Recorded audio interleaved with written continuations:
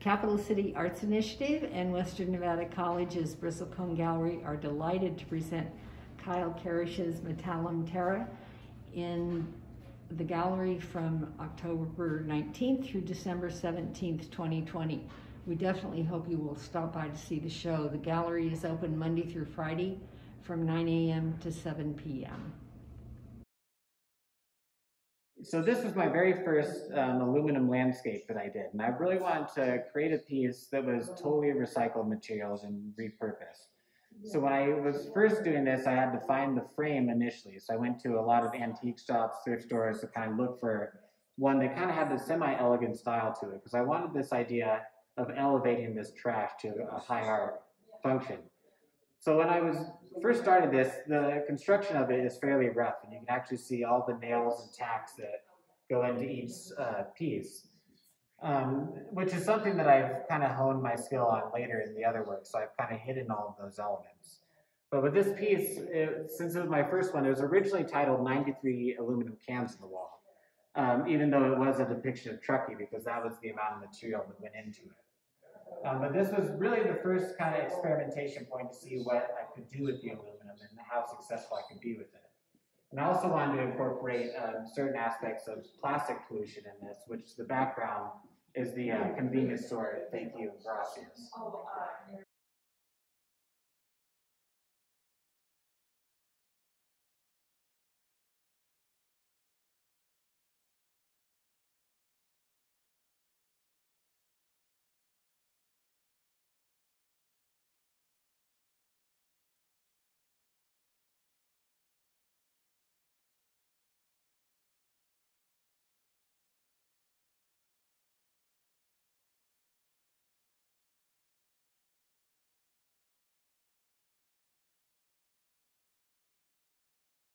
Yeah, so for this piece, Illuminated, it was another kind of experimentation on lighting, and I wanted to do a nighttime scene and incorporate some symbolism of some fireflies in it. So when I was doing this, I had to collect a lot of dark blue cans, which turned out to be really hard to find. But once I was able to find them and got the background done, it all kind of started just coming together as piece by piece was put on. And I wanted to make it, the trees at least, have some depth to them and have little 3D aspects. So you can kind of see here with the light coming through on the edge with the blue kind of fading sunlight. And then I also wanted to try and capture the moonlight reflecting on the landscape itself. So you kind of see some of these lighter green aspects picking up the first remnant of the light, and then it kind of flows over the rest of the landscape. And this is my only piece that incorporates LED lighting. I kind of wanted to experiment to see how that would actually function in the piece once it was said and done, especially since it was a firefly incorporated into it. And the reason why I incorporated the firefly is I wanted to play with kind of the symbolisms and allegories of having the firefly representing illumination to this problem and kind of the idea of the material value still left in the objects.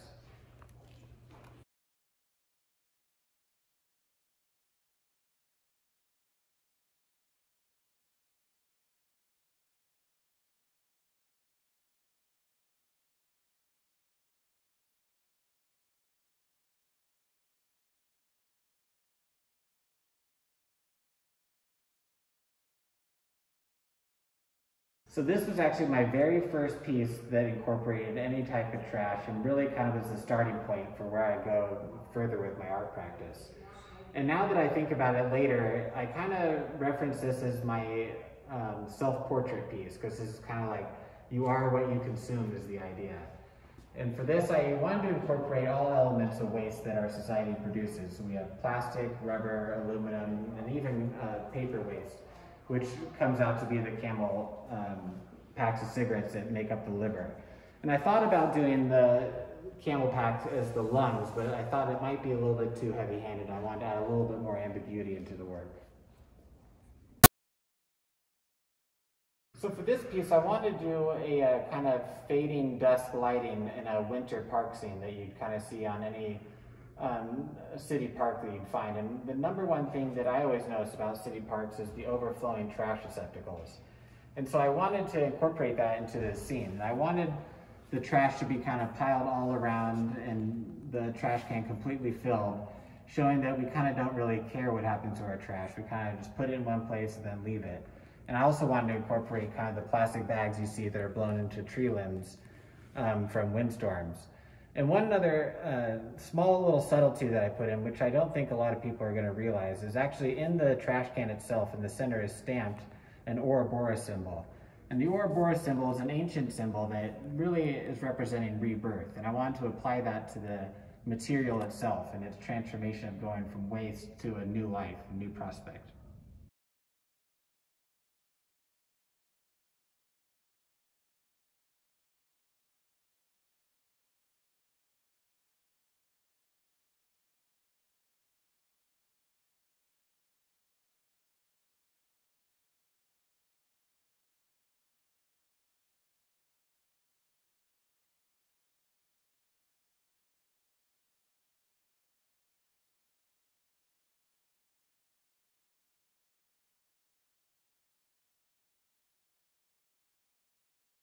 Yeah, so for this piece, I mean, so much of my art practice is really influenced by consumption and our overall collective waste. So for this, I wanted to find out where the largest landfill in the world was, and surprisingly enough, it was right here in the state of Nevada, just north of Las Vegas, being Apex landfill. And so that was really the general inspiration behind this. And I wanted a bunch of different textures in the foreground, kind of illustrating these mountains or monuments of trash almost, with this kind of attempt at a beautiful sunset in the background. And I think they can't contrast each other pretty well.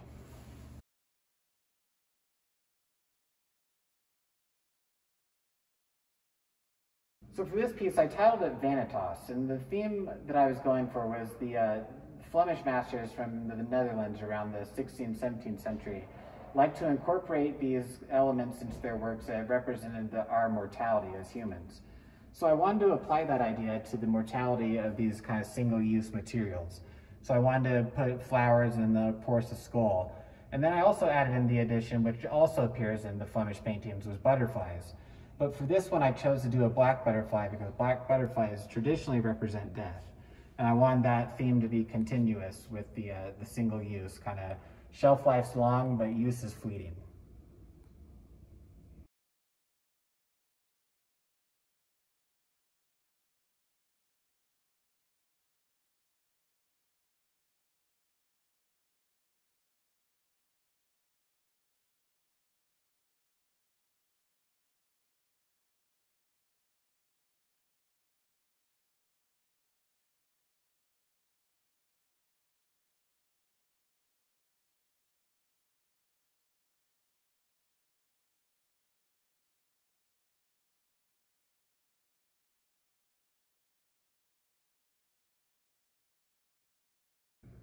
Yeah, so for this piece, it's titled Paradise Lost, and I wanted, instead of doing a traditional landscape, I wanted something to be intruding onto the landscape. And so much of what we see in our national parks and elsewhere is trash and human evidence.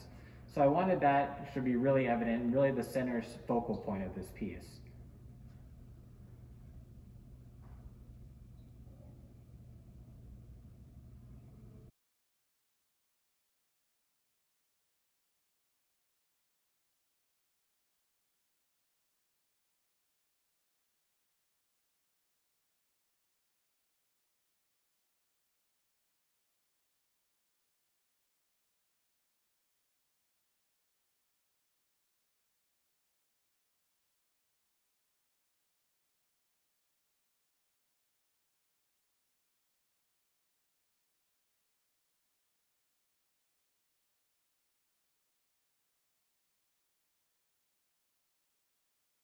This piece, I wanted to do add a little subtlety into it and kind of hide this can that's not too noticeable at first. And it's titled Litterbug.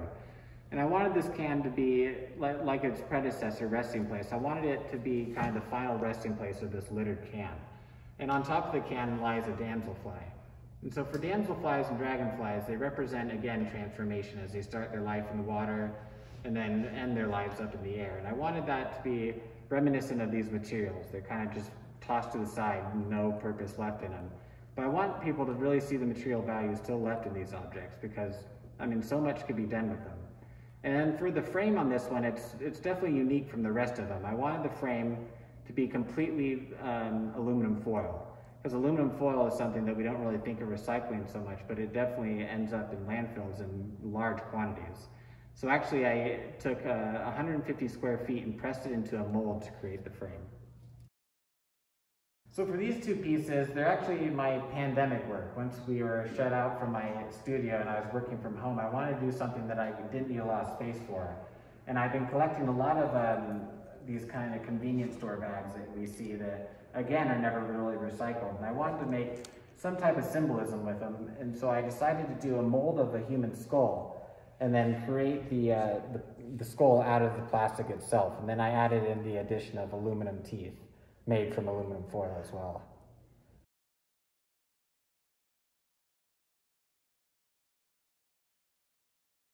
Yeah, so this is definitely my favorite piece. I think it's easily my masterpiece. But with this one, I mentioned a little bit in Litterbug, but with this, I wanted the idea of this resting place of this Coke can in this field of beautiful wildflowers. But I also wanted to add in more additional symbolism. So right above the can, I added in a monarch caterpillar. And then later in the composition to the left, you'll see a monarch butterfly. And I wanted that to, again, represent the transformation of the material itself. But this piece is definitely the one that took me the longest. It took about 154 hours.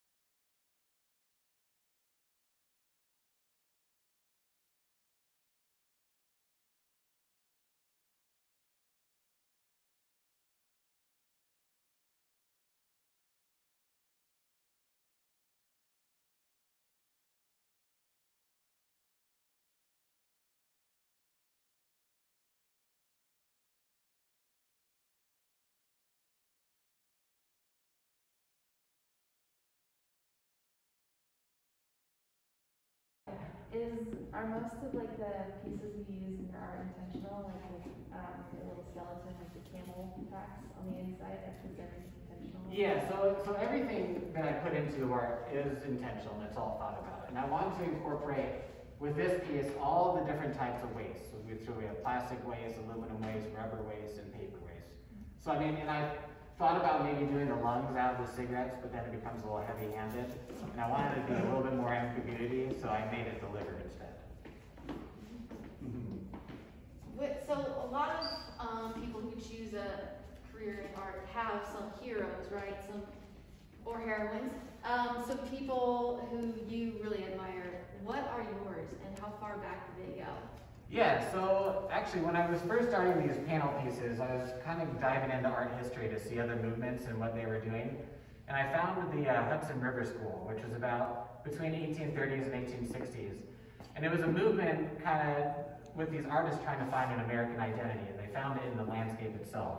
Now later in that school, it really became about the landscape and how it was like pushing the manifest destiny thought, like to claim this land, but I transitioned it and I turned it on our perversion of the American land. And then another movement was Art Povera, which is poor art, which came out of Italy in 1970 or 1960s actually.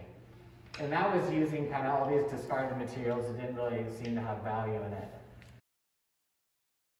Is there anything that you're working on currently? Yeah, so currently for my Midway show that's coming up in November 16th, it's actually all going to be plastic. So I've moved away from the aluminum. And one piece that's going to be in it is it's called Cognitive Dissonance. And it's a giant egret, life-size, made out of, milk jugs. And what I did, I had it wading through this pond, but what the pond is made of is all the clear produce packaging I saved over a year and cut it up all by hand.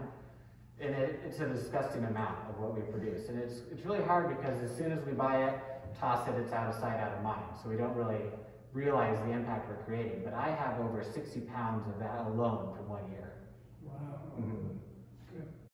Yeah. Are the plastic pieces going to be as shiny as the aluminum ones? They're not as shiny, but they are pretty reflective once they're lit. Okay. Mm-hmm. Well, then, I also had a question like, what made you think to make little bugs out of the cans? Yeah, so each of those bugs, there's a symbolism behind it. So with the damselfly and dragonflies, they're also kind of these symbols of transformation because they start their life in the water and then by the time they're fully formed, they're the dragonflies. So it's, again, just an insinuation about the transformation of the material.